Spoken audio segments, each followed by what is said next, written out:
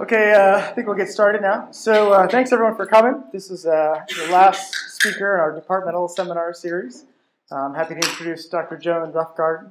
She did her PhD and master's at Harvard University and has been at Stanford now for over 30 years. She attempted to retire from Stanford, but the work kept coming after her. She moved her life to Hawaii and then now found herself as adjunct professor at the University of Hawaii, where she's doing some work out there now.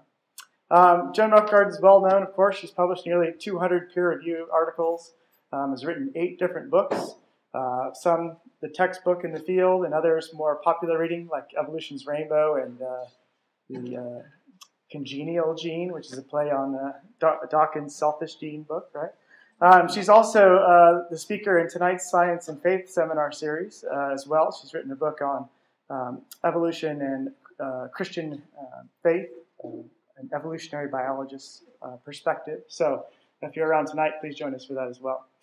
Today she's talking about her idea of social selection, which she is posing as an alternative to the concept of sexual selection. So with that, Joan, please. Great. Well, thank you so much for the opportunity to visit.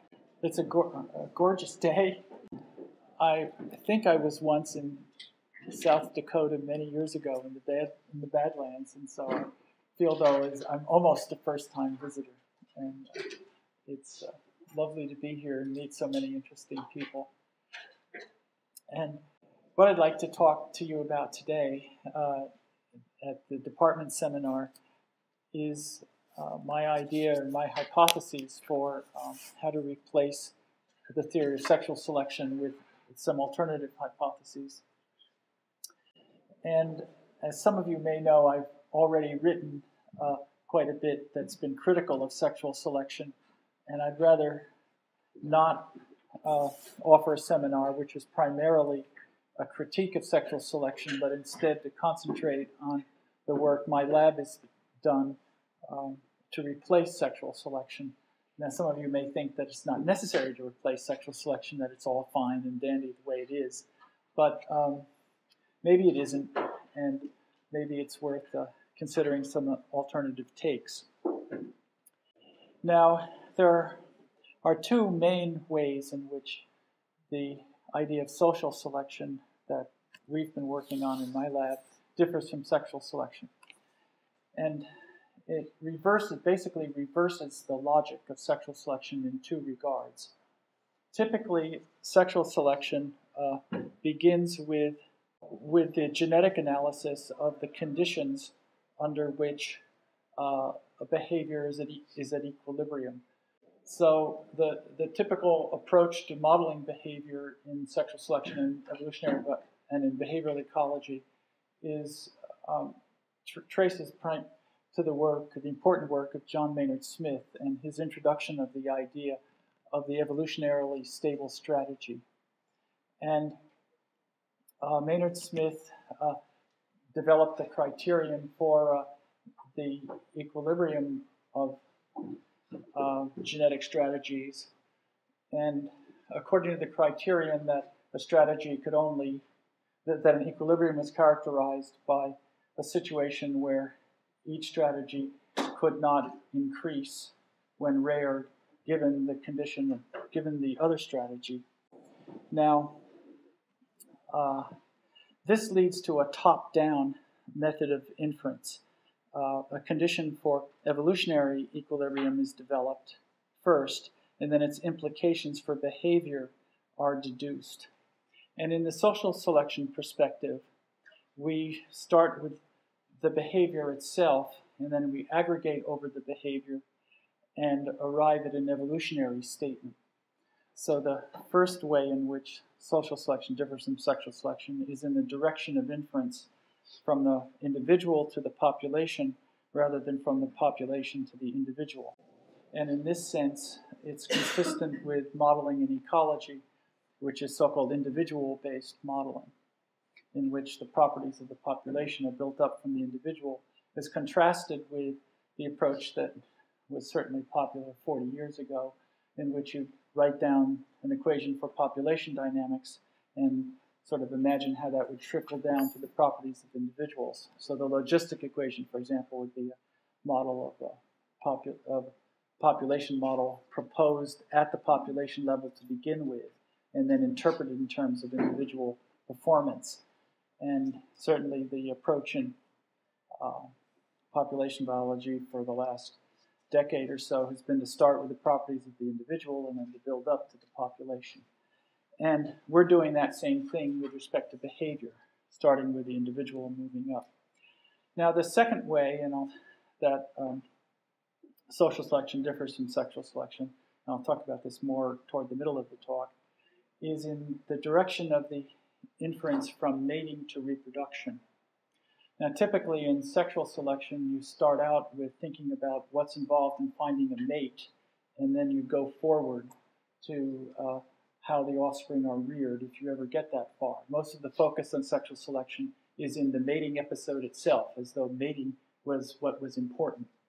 And in social selection, we start with the offspring and the conditions under which the offspring are reared, and work back to mating and view mating as the episode that is necessary to set up the social infrastructure in which the offspring are reared. So the direction of inference is from the end of the life cycle toward the beginning of the life cycle, working backwards. And this is what's done in life history theory in ecology, in which you, for example, if you were trying to model the time at which a plant ought to flower, you'd start with the end of the growing season and work back to the time, compute the optimal time to switch photosynthetic allocation from producing vegetative material into producing seeds. So the standard method of computing an optimal life history strategy would be to start at the end and to work back toward the beginning. In the social selection perspective, mating is just an episode in the life history. And so we would take the approach of life history analysis to studying mating and start at the end and work toward the mating from the end. And so those two, that's the fundamental way that social selection differs from sexual selection. It completely reverses the direction of inference. And the phrase social selection is taken from the idea of social infrastructure. So when I coined the phrase, I was thinking at the time that it was coined in 2004 when Evolution's Rainbow came out, and coined it thinking of selection with respect to developing the infrastructure. And I almost called it infrastructure selection, but that sounded too cumbersome, so I used the phrase social selection. And I discovered subsequently that the phrase social selection was already in somewhat wide usage from several different authors. And so it has there's a taxonomy of different meanings that the word social selection has. And many behavioral ecologists know of the work of Mary Jane West Eberhard, who also uses the term social selection occasionally. And she uses it more or less interchangeably with social competition and has a very different idea. And I've spoken with Mary Jane about this and actually apologized for inadvertently using the same phrase that she used, but I have a very different concept in mind. She didn't seem to be particularly concerned, I might add, which is nice. So let me explain how the setup goes for the direction of inference from individual behavior to the population's behavior. Now, this is a picture here of what we have in mind with a so-called two-tier setup. So we're imagining that the evolutionary process for behavior is modeled in terms of two tiers or two levels. The lower level is illustrated by these children playing chess. This is a picture of a chess tournament. And there are lots of tables here, each of which has a pair of children playing chess with one another. And so to us, each table right here would be analogous, so to speak, to a bird's nest, or to a little site at which two animals are interacting with each other. And this could be a male and a female, and the eggs that they are rearing could be right here in the center of the board. And then, so at the behavioral tier, what we do is model the dynamics of a small party, of a pair of individuals, or maybe a triple of individuals, just a few. And this modeling takes place on a very fast time scale.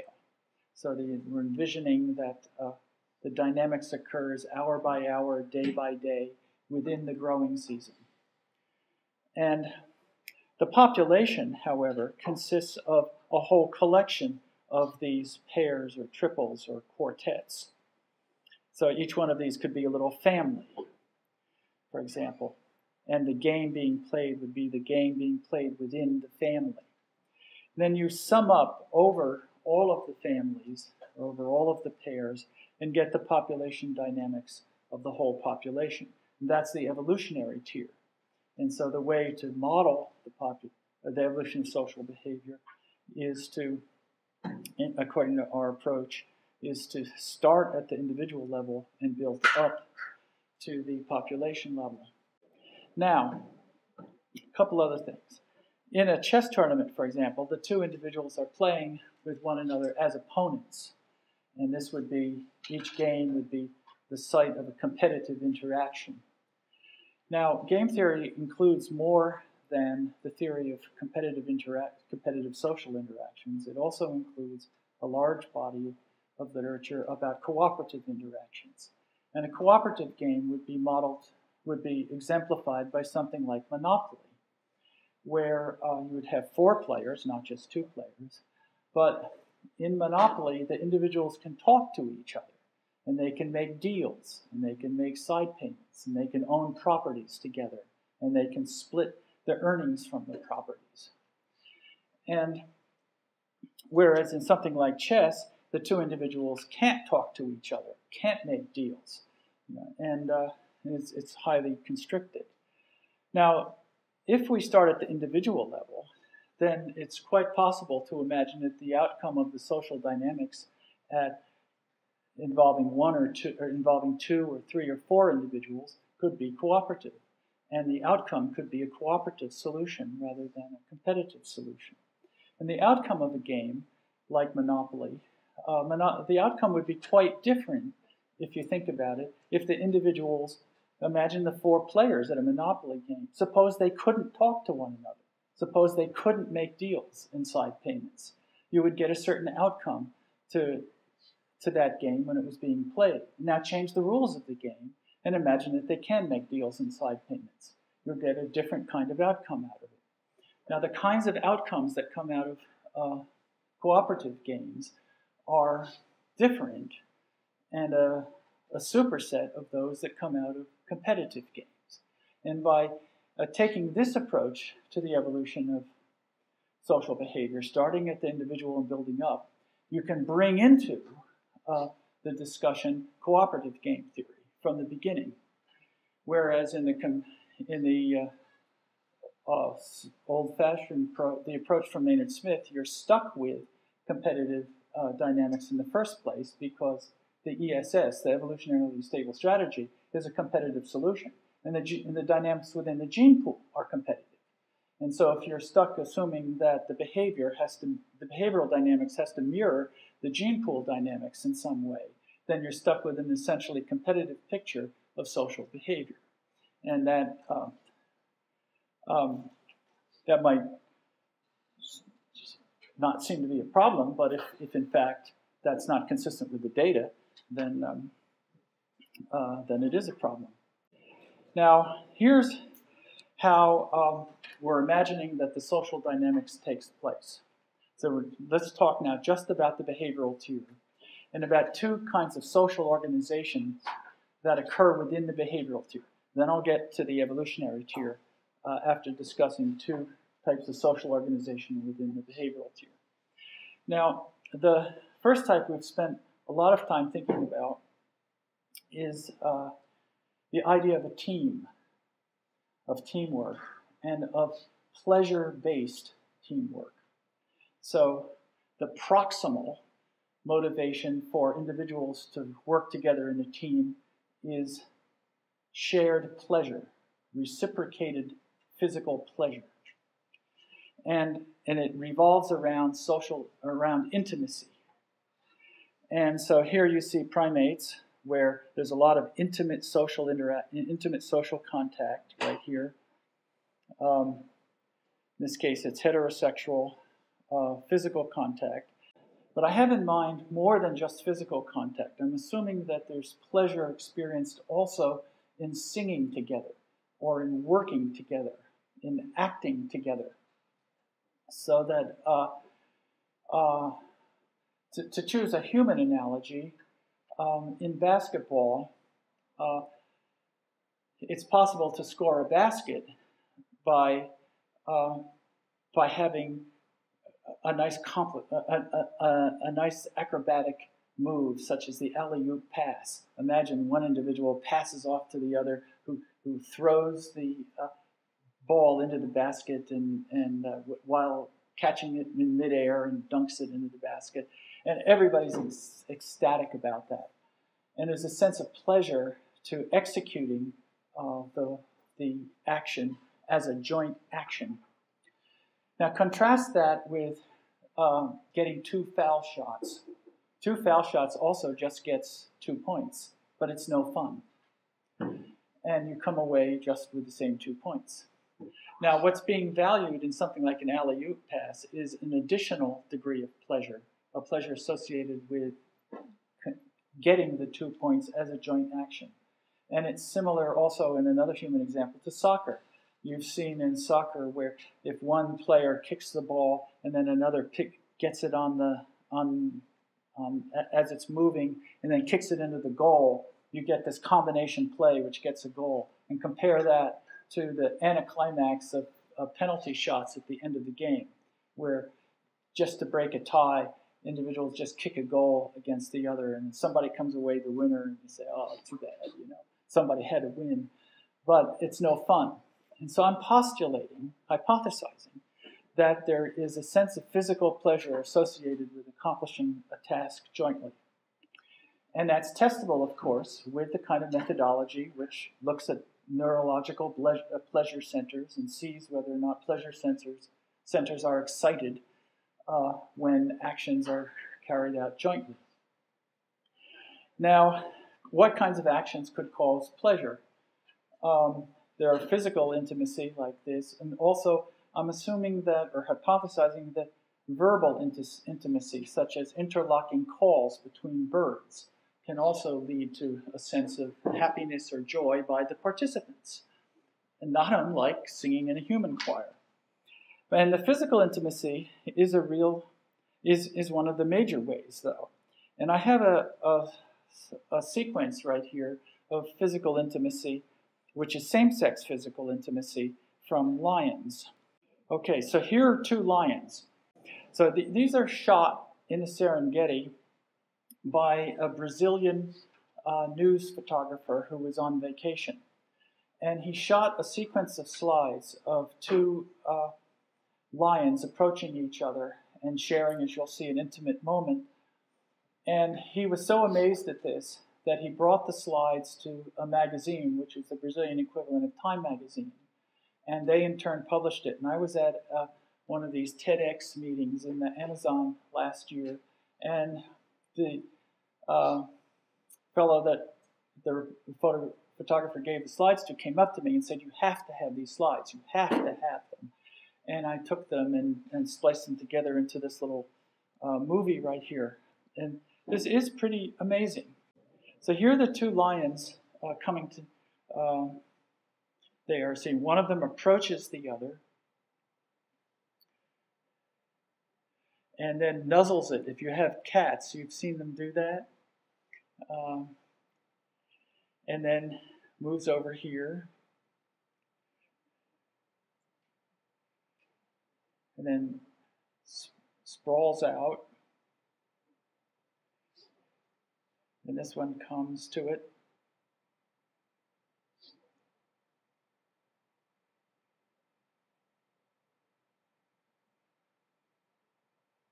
And mounts it. And so here we have a same-sex mating going on. And obviously these are hard to detect in the field because you'd actually have to see this happening. You can't do a paternity analysis, so to speak, and find out that offspring had been produced. These are quite rare to occur. But as you may know, of course, lions work together in teams. And so I'm hypothesizing that these various kinds of social intimacies occur, both physical and vocal, and that they permit teamwork to occur. Now, there are two main elements to teamwork, as I'm envisioning it. One is that both parties work together, so they work in combination with each other. They work jointly, so they're coordinated. There's coordinated action by both parties. And secondly, they work toward a common goal. Now, the way that we've been modeling that would be in a setup of this sort. This would then be the game being played at one spot. And this would be a payoff matrix associated with the game at that one spot. So one of these, this could be a male and this could be the female. And this could be the payoff that each get as a function of allocating time between going out to catch food versus sitting at the nest and guarding it. And so the male and the female have to negotiate how much time each would spend catching food versus guarding the nest. And this numerical example is taken from a textbook by Straffin, and I just simply use these this numerical example as an illustration. But the way this would be played, if this is the male and the female, right here, the way this would be played if they were competing with each other, if the male and the female was each in competition with the other in some sense, trying to get the other to do all of the work. And you'd find this type of outcome here, that this would be the playoff to this player, and the second column is the playoff to the top player, cyan. Now, regardless of where they start, if for example, red was doing most of the egg, this could be this could be guarding the egg, and this could be foraging. And similarly here, if it turns out that this one was doing the guarding and this one was catching the food, this would be the payoff situation. Now, 6 is greater than 5 here, so the tendency for this player would be to change its allocation of effort and to move over to this slot, to this location. And similarly, if this had been the initial allocation, then this player would also, cyan would also move from 2 over to 1, from catching food over to guarding. And once they were both in this set of allocations, then this player would move in this direction, winding up, would move in this direction, winding up in this lower left-hand corner, because 4 is greater than 2. So the net effect of playing competitively, where each one only does what's best for it, would be to wind up with this allocation of effort, in which the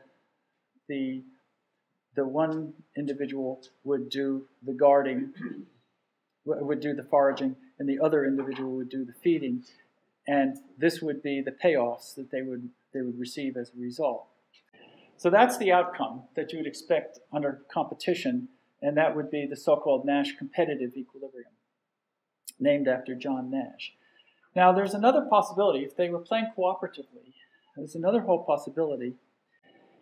And you can imagine that, in particular, this individual, the red individual, could say at this point that I'm not really happy down here because all I'm doing is getting a payoff of 4 units of offspring. And could say that I really would like to be up here where I was getting 10. And the other player could say, tough. That's not in my best interest. then what this player could do is to threaten. And to threaten means that this player would deliberately move over here. So instead of playing 2, it would switch its allocation and play strategy number 1. That would drop cyan's earnings from 8 to 6. Okay? So that would be a threat. Now, it's interesting, the notion of a threat is interesting because it hurts the threater. The one who's doing the threatening is also hurt, but it hurts the one being threatened. But if red is willing to do that enough, it establishes the threat as credible. And the analogy right here is to the notion of going out on strike. When John Nash was working on cooperative game theory, he had labor management negotiations as a metaphor. And so, in effect, red is going on strike and hurting itself, but also hurting management. And when that happens, that creates an incentive then for management to bargain. Management could then say, or cyan could say, well, okay, I'll do this some of the time, so that you can come out with a 10 some of the time.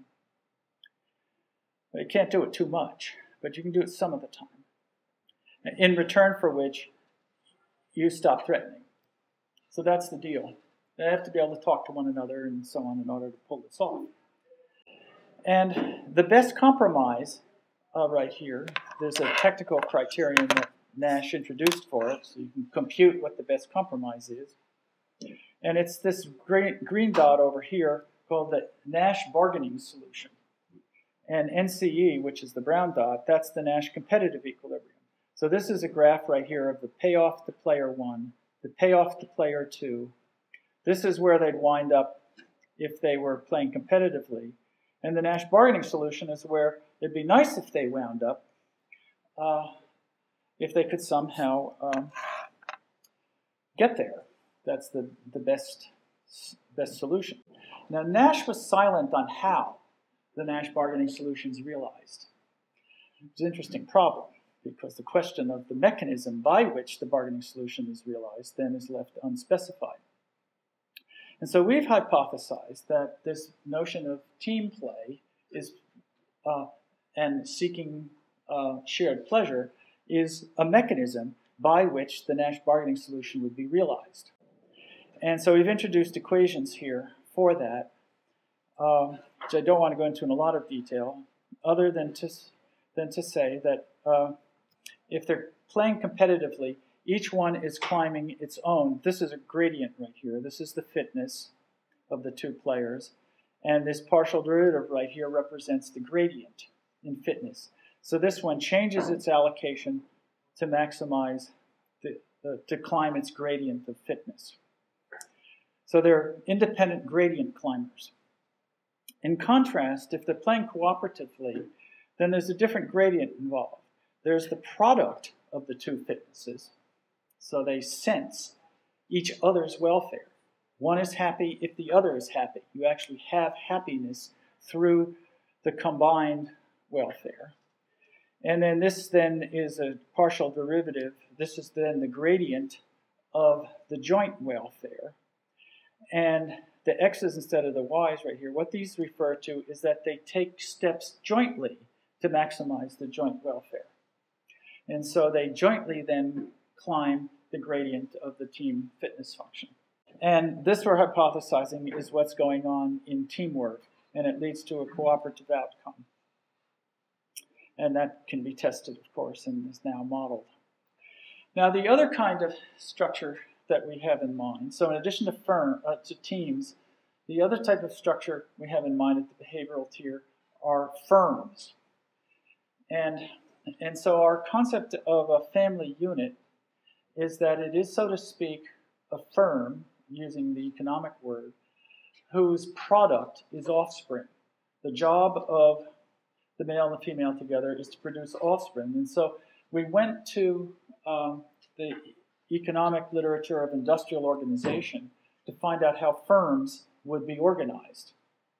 Now, a firm differs from a team in that one of the entities involved is assumed to have control over the resources and over the rest. So the idea is that the owner of the company is in a position to set the salaries to the workers. And in setting the salaries, the owner is in a position to set up an incentive structure so that the workers tell the owner the truth, as opposed to lying and trying to get away with murder. So our idea of a firm is a parent-offspring firm. Of a firm is the simplest example would be the parent-offspring relation. And here's a picture of the parent-offspring firm in which the parent gets food and it controls how much food it's going to give to the offspring. Now, as some of you may know, in parental investment theory, there's been a lot of discussion about the possibility of parent-offspring conflict. And the idea of the theory of the firm here is that the parent's in a position to minimize parent-offspring conflict and also sib-sib conflict, because that's inefficient. And from the parent's point of view, fitness is wasted when there's parent-offspring conflict, and so to speak, money is left on the table, or fitness is left on the table. And so they would be in the interest of the parent to set up an incentive structure which minimizes this kind of conflict. And one of the simplest and sort of most ingenious incentive structures is for the parent to auction the food to the offspring, and if there's several offspring, to auction it to each one of them. And here's the way this goes. This is a so-called Wallsian auction, where the parent can set the price of the food. Now, what is the price of the food? Now, if the nestlings are begging and making noise, there could be a certain amount of food that the parent gives per unit begging. The parent can decide, well, if you just squawk a little bit, I'll give you a gram of food, or if you squawk a little bit, I'll only give you a half gram of food. The parent can decide how much food to give per unit squawking. And in that sense, set the price of the food. And in this setup right here, the chick has to convey to the parent what its so-called demand function is, which is how much food it would want for any given price. So the idea here is that if food is cheap, well then the chick will go ahead and get a lot of it. But if it has to squawk a whole lot for a little bit of food, then it doesn't want as much. The demand function is the curve of how much food it optimally wants for any given price. So if the chick communicates this to the parent can then say, okay, well now I know how much food I would have to deliver. And then the parent can be in a position to say, well, now it's going to take me a certain amount of risk to go get this food. So what I'll do is set a price that would lead the chick to beg for exactly as much as I want to give it. Okay, you get that? So that because the parent's in control. But at that point, that's an interesting equilibrium point, because that's the point at which the chick is getting what it wants, given the price. So it's an optimal solution from the chick's point of view, given the price. But it's also optimal from the parent's point of view, because it set the price. So it's a situation in which you have all the conflict resolved. There's no conflict left, no parent-offspring conflict. And if you work this out for two kids, two chicks, there's no chick-chick conflict either.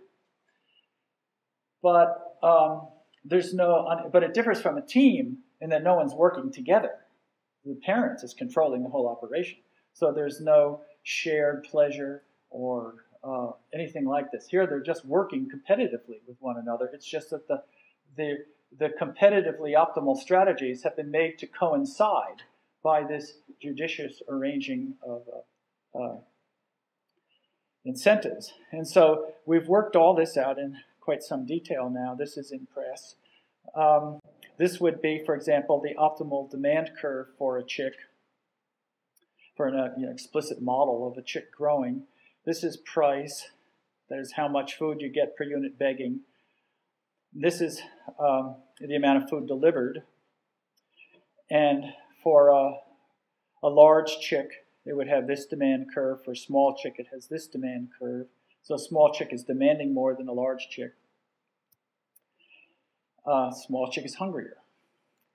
And now what's interesting is that a model like this can be very explicit about how the chick grows, and above all about when the chick is weaned. Because here, for example, would be the parental fitness production function, and the horizontal axis is price. So this is what the parent sees as the best price from its point of view, which it then sets for the chick. So for a small chick, this would be the price that the parent would charge. And as the chick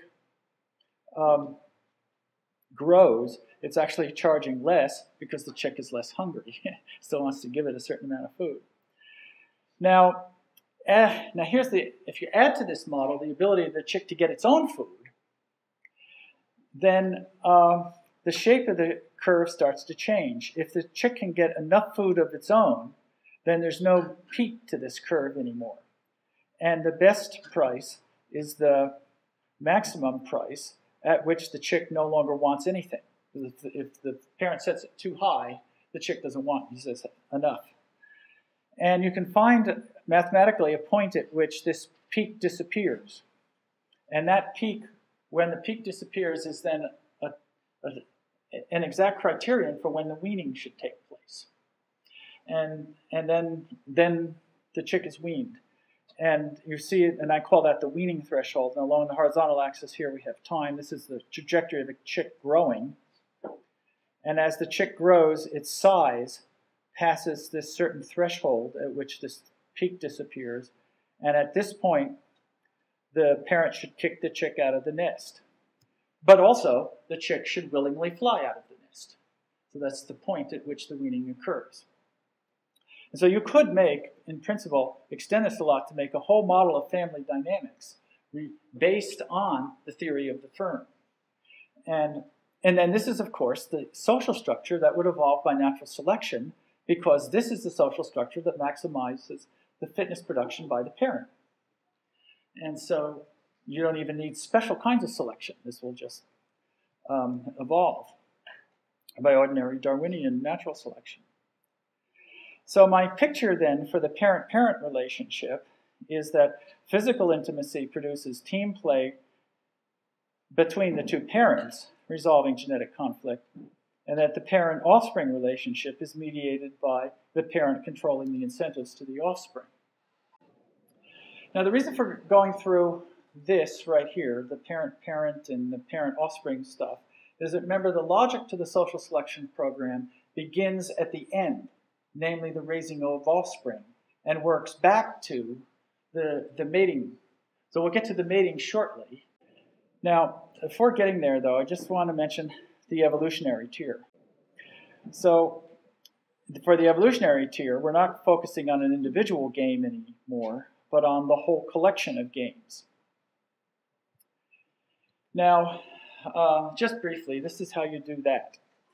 What you do is you make, if you were doing it in a one locus two allele setup, you make a table of all the possible matchups between, say, different genotypes. Each genotype right here codes for a different payoff matrix. So now we're going to look at the evolution of the payoff matrices themselves. We're not going to assume that you have a given payoff matrix, but you could have genetic variation in payoff matrices. And so if these are the different possible matchups, then if P, for example, is the frequency of the A1 allele, then this would be the table of all the matchups and all the frequencies. And this would then be the offspring production from each one of the possible matchups. The idea is, of course, that you never know who you're going to be playing with. And so you'd have to, when you aggregate over the whole population, you have to aggregate over all the possible partners you might wind up having to share your nest with. And the best strategy would be the one which performs the best in games averaged over all the kinds of partners you might find yourself playing with. And you don't want to assess the adaptive significance of one strategy only in one instance of a game. You want to be able to assess it over the ensemble of games it could appear in. And so this would be the payoff from each party in each one of the matchups. You add all that stuff up, and you get, in the sense of usual good old population genetics, an equation for the gene frequency at time t plus 1 as a function of the column totals from the gene frequencies at time t. And in this way, you can directly model the evolution of the payoff matrix itself, starting from, say, this configuration and evolving through time to this configuration, which would have this kind of picture of payoffs. So the evolutionary tier is not really all that interesting in social selection theory. It just simply makes a connection between the behavioral tier and the evolution we've all grown to know and love. But the real action, the new modeling and the new, I think, empirical work and testing lies within the behavioral tier and taking behavior seriously as a first-class element in the theory, and not starting with a gene pool, but sort of working toward the gene pool rather than from the gene pool. Now, as I mentioned, the other way in which social selection differs from sexual selection has to do with starting with the offspring and working back to mating rather than starting with mating and working forward.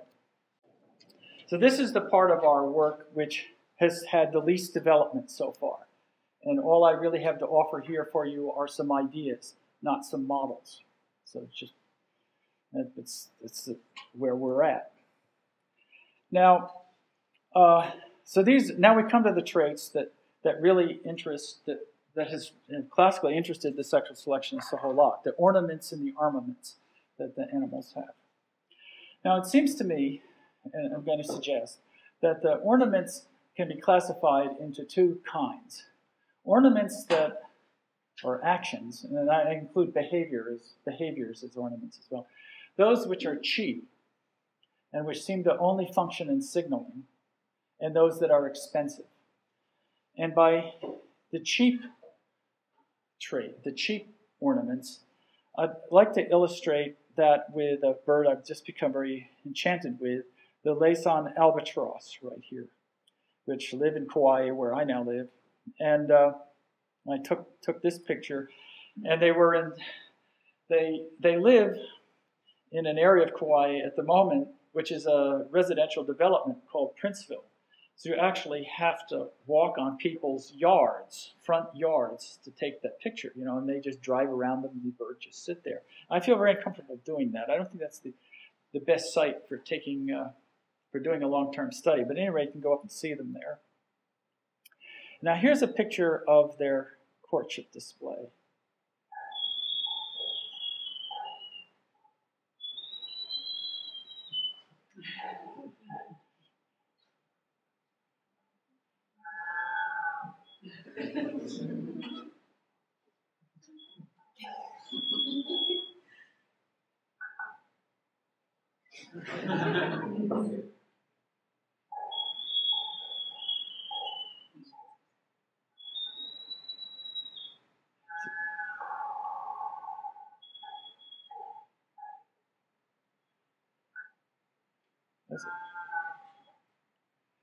Now, see, this is a juvenile right here. These two birds are probably not. They probably didn't mate for this season. They're trying to find a mate now for the next season. And if this were breeding time, you wouldn't have the juveniles around. Now, we've started modeling this kind of phenomenon on the following hypothesis, that what's going on here is a negotiation that you might think of as a prenuptial agreement. So they already know in this habitat what's involved in raising eggs. Okay, we've already done the egg raising part. We know what the social infrastructure ought to be. But now they have to find partners with whom they share the same opinion about what to do.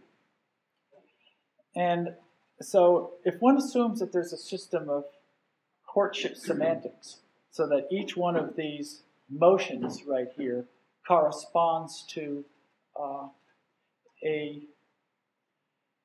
meaning such as, well, under the following circumstances, I'll go catch food, or under the following circumstances, I'll go guard the young. Then something like this, something like this could represent going through a discussion of what each will undertake as the work to be done when they get around to raising young. And so on my account, they're not showing off genes or anything of that sort.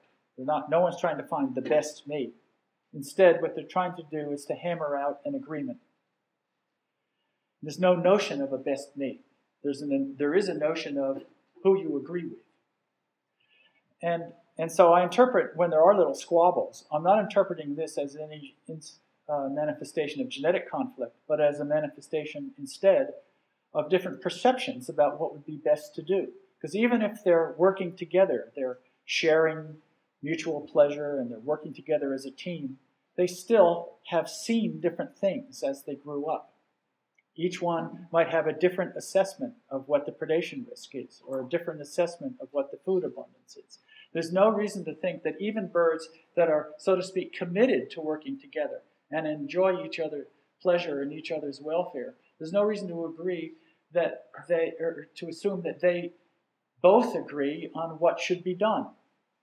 And I'm seeing the courtship right here as one of trying to find a partner with whom you can make an agreement on how to raise the offspring that you're going to then jointly raise. And if you can't come to an agreement, well, then they don't continue. They don't continue not because of genetic compatibility or anything of that sort. They don't continue because they didn't have the same opinion about what's best to do.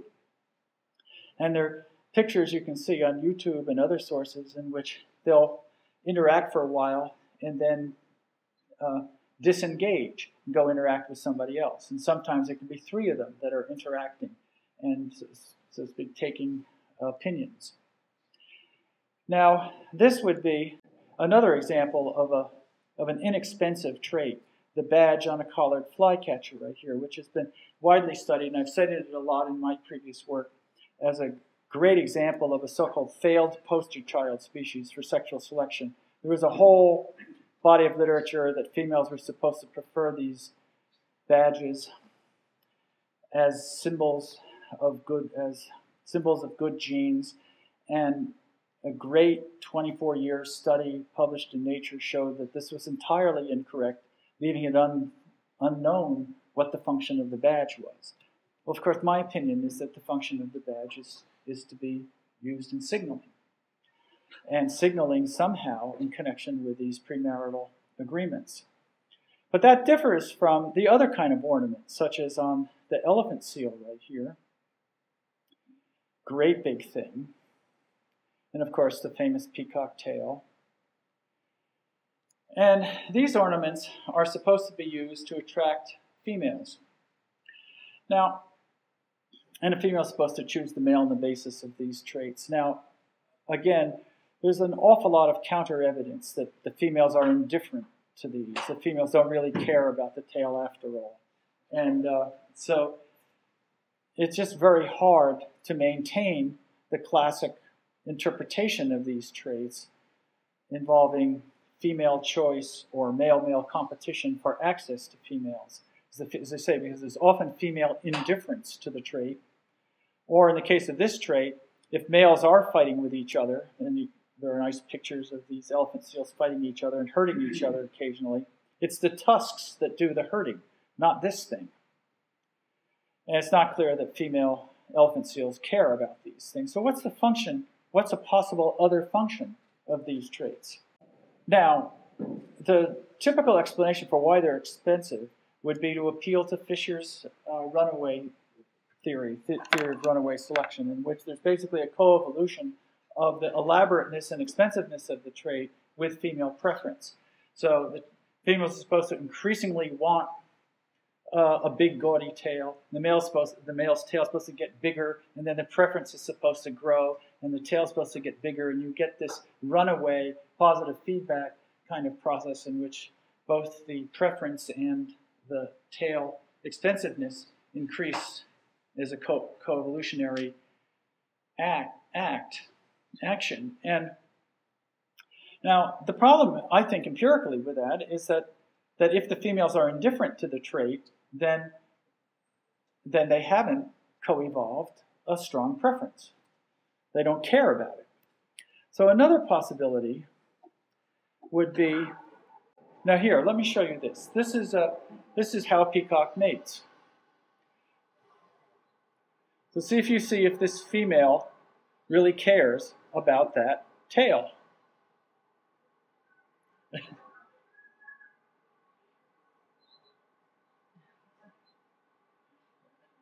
Notice it's the back of the male that's aimed at the peahen.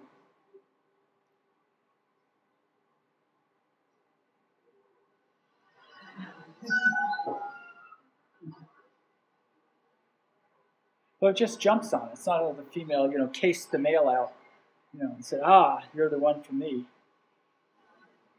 And that's not an isolated example. I have another one.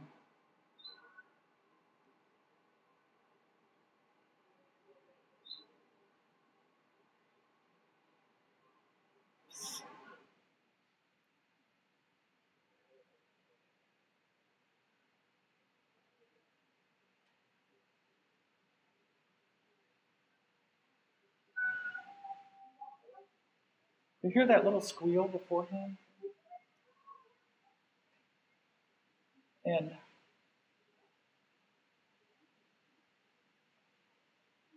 so when you look at this, do you really think the standard story is plausible? I mean, apart from the fact that there are actually scientific studies that show the absence of female preference for all these complicated patterns, do you really buy it? Because I think it's kind of hard to buy into the story when you actually see the way the matings occur. Because it's not like you go to a jewelry store and you look at all the pieces of jewelry and you figure out the one that you want to wear on your ear or something. So my suggestion instead is an intraspecific counterpart, if you will, of the Fisher runaway theory. Fisher runaway theory involves the coevolution of the male and the female preference. But the suggestion I've been making for a number of years, but we haven't had a chance to model it yet much, is that these expensive characters are used as admission tickets by males to join power-holding cliques. And in the case of the peacock and the elephant seal, it's males that have them, but I also think these admission ticket traits can be carried by females. And I was especially led to this idea when looking at the spotted hyena, in which, as you may know, the females have penises. And this is a very bizarre trait, of course, but these penises are used and are erected by the females to one another when they need to rebond after having been separated for a while, or if there's been a disagreement. And so, in order to function as a female spotted hyena, you need to have one of these. And similarly, the peacock tail, and in Kauai we have roosters in the yard, and I can look at them. Who cares about a rooster? A hen doesn't care about a rooster. Roosters cock-a-doodle-doo. Every morning we're awakened to a cock-a-doodle-doo, and the rooster's talking to other roosters.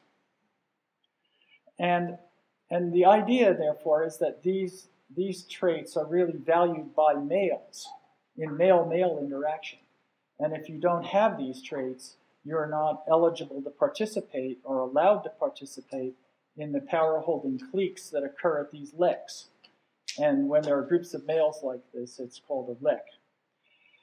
And so that's my hypothesis about that, but this is where our work so far is not very developed. Priya Iyer, who was my last graduate student, did a chapter of her thesis on the evolution of tickets, admission tickets. So that's social selection, therefore. It differs from sexual selection in having reversed the direction of inference from the individual to the population, and also from the end of the breeding cycle, from the last stage in the life history to mating as an earlier stage. And a lot of those ideas are contained in these books. Evolution's Rainbow, published in 2004, is a survey of gender and sexuality in the animal kingdom, and also has a lot of anthropology in it. This has now been translated into Korean and Portuguese. And my most recent book, The Genial Gene, has now been translated into French and will actually be available shortly. And finally, I've been blessed to have the collaboration of Errol Ache, who's now a postdoc at Princeton, and Priya Iyer, who's returned to take a faculty position in India. So, thank you very much.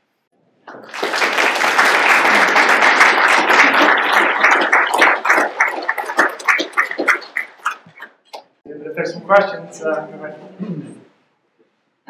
That's about cheating. So why, and you gave an example of peacock, what drives the males not to cheat on that whole, why participate in the lecking system amongst males if you could simply be a cryptic? Oh, well, that is, in the work with Priya, that is a possibility. So first of all, I mean, the other males can kick you out. And as you know, the cryptic males are kicked out, so the question is how to get in without paying the expense of the trait. And so you can work out conditions under which if it's not all that expensive to have the trait, then you might as well get it. But if the trait is very expensive, that's what opens the door for the evolution of a morph which tries to circumvent the admission ticket and try to cheat. So, and as you know, there are systems in which there are ornamented males, and then sometimes there are non-ornamented males, and sometimes there's several morphs of non-ornamented males. And our modeling has not gotten that far.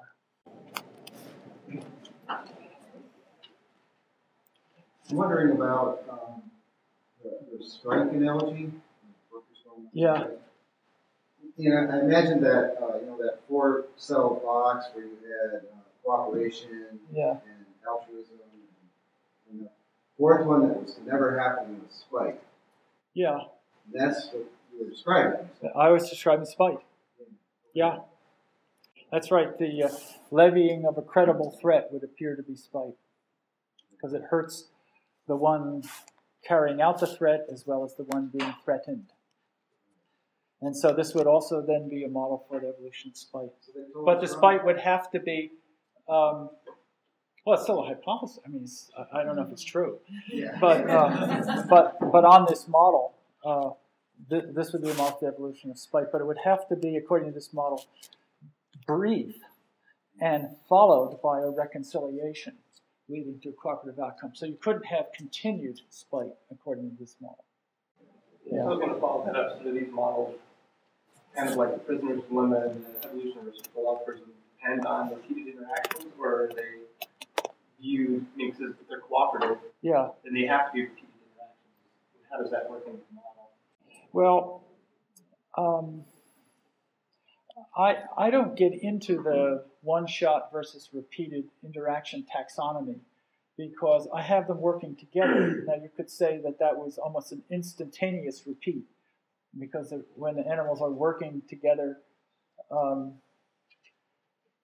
as a team, you could say that they were repeatedly interacting. But I'm not sure that's a helpful taxonomy. Because it's still, the way game theorists talk is they implicitly assume a logical priority to competition. And I've gotten into really quite a nasty argument about this with Binmore, a guy named Binmore, who's a game theorist, and wrote an attack on me. And I just have coming out in JEB at the moment a rebuttal. It may already be available, together with a review of the whole theory of bargaining and pleasure, which we've introduced. But he insists, along with other game theorists, that a cooperative outcome, like the Nash bargaining solution, be attained with a back-and-forth dickering. And they have fancy schemes. The game theorists have fancy schemes for how different back-and-forth dickerings can converge to a Nash bargaining solution. And they like that because, for some reason, which I feel is ideological on their part, they feel that competition, that you have to achieve cooperation via harnessing competition somehow. The competition is prior, logically prior. And I just don't accept that. I don't see any grounds to accept it, and they don't offer any grounds. I mean, I'd be willing to have them argue me into it, but they take it as a matter of a precondition to the discussion that competition is more fundamental. Now, and Binmore goes out of his way even to say that I'm being non-Darwinian. And I can't imagine where he comes up with that, because there is the gene pool, there are genes, and I've been working for 40 years with Darwinian natural selection. But at the phenotypic level, that's another matter. You know, we could have cooperation at the phenotypic level, which evolves through ordinary natural selection. But what you see is cooperation. You don't see genes, you see phenotypes cooperating. And I think there's a possibility that a third way, if you will, that a lot of people aren't thinking about, which is that you could have the cooperative or the social development of the phenotype. Because typically in evolutionary theory, we take the gene and then the phenotype, right? And then it's a one-to-one mapping or something. You have the phenotype out here. But the phenotype forms, it develops. And so we know, for example, that if you have two embryo in a common uterus, that the hormones released by one can affect the other. There's a birth order effect, for example, in human physical characteristics. And so just as you could have a shared chemical environment affecting the development of the individuals in that environment, you could have a shared social environment affecting phenotypic development. But at the end of the day, it's still individual selection. You have had a social development of the phenotype, but it's still, at the individual level, you produced a certain number of offspring, and the other individual produced a certain number of offspring. And what teamwork is about, basically, is the social development of cooperative phenotypes mediated by pleasure. And you come out of it, again, to take a human sports example, you come out of playing on a good team different than you went into it. But you've learned how to cooperate, and you have a different phenotype through the experience of cooperation on a good team.